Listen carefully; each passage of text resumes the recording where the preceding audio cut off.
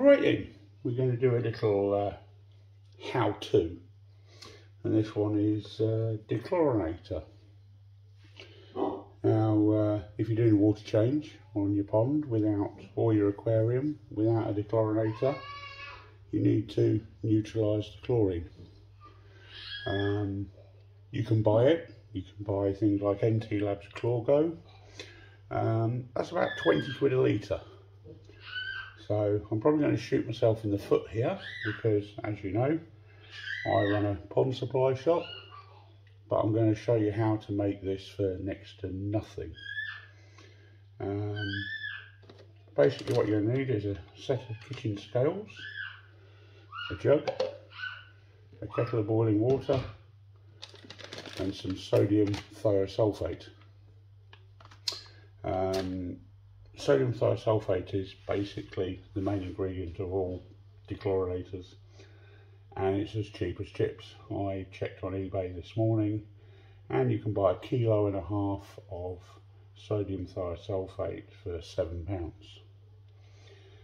That's enough to make over 10 litres of dechlorinator, and when you use it at a rate of 25 millilitres per 1,000 litres, it goes a long way. So basically how we're going to make this is we're going to dissolve sodium thiosulphate into water, and it's very simple to do. Get yourself a little tub, set your scales to 0, and what you're going to need is 130 grams of sodium thiosulphate. Now you don't have to be too precise with this because you can't really overdose it. It's harmless to fish. It's amazing stuff. It will neutralise PP, so you don't need hydrogen peroxide. It will neutralise most pond treatments, to be fair. If you put sodium thiosulphate in as a water conditioner, there's no point in treating your pond for a few days afterwards because it will just knock out all the medications you put into your pond and make them almost ineffective.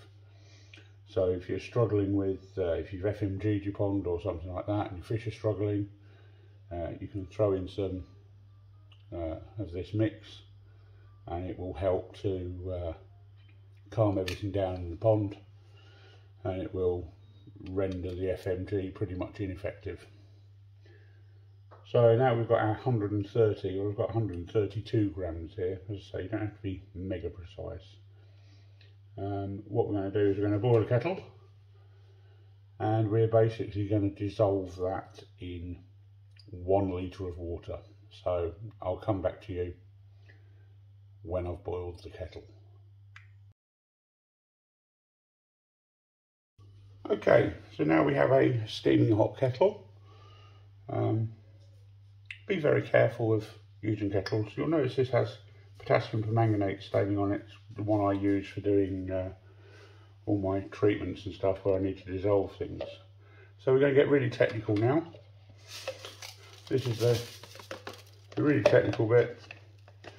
Put your sodium thiosulphate in a jug. We can get rid of the scales now.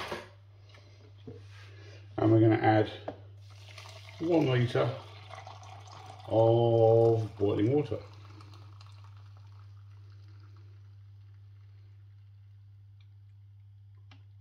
Up to the top, there we go. Optional extras, a spoon. Give it a little stir, make sure everything's dissolved up nicely.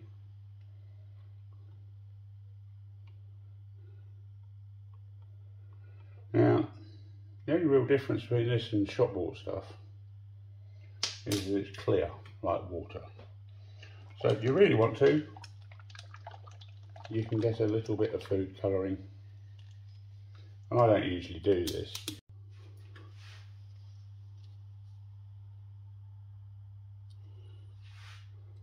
I don't usually do this because it's not usually necessary. But for the purposes of the video, if you drop a bit of food colouring into it, it'll go the colour of your choice, which then everyone knows it's not actually just water. So we'll make this a nice yellowy colour. Give that a good stir.